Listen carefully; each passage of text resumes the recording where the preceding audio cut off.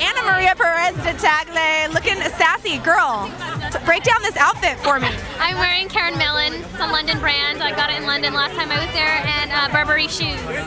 I got it in London last time I was there. I love it. I love the sound of it. It's so fabulous. Thank you.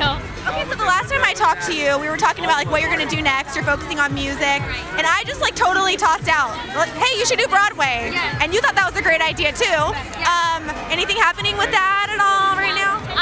Hopefully soon. I can't necessarily disclose just yet, but once I find out on Twitter, Facebook, and tell all my fans. I love you're very good at keeping a secret.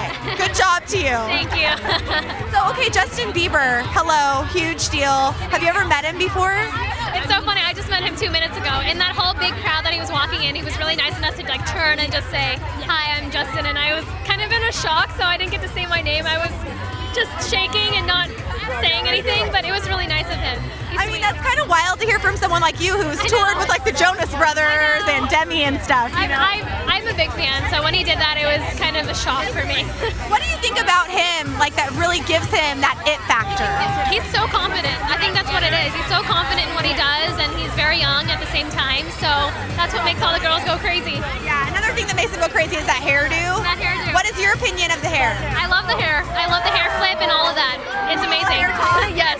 Oh my goodness. And what do you have planned for Valentine's Day? Do you have a Valentine? I'm not sure yet. Hopefully. We'll see. What about like a dream Valentine? Who would be your ultimate? My dream Valentine would be Zac Efron. He's dreamy. He's kind of dreamy. He is, a little bit. Well, good luck with that. Thank you. Keep me posted on what happens with you and Broadway. Yes.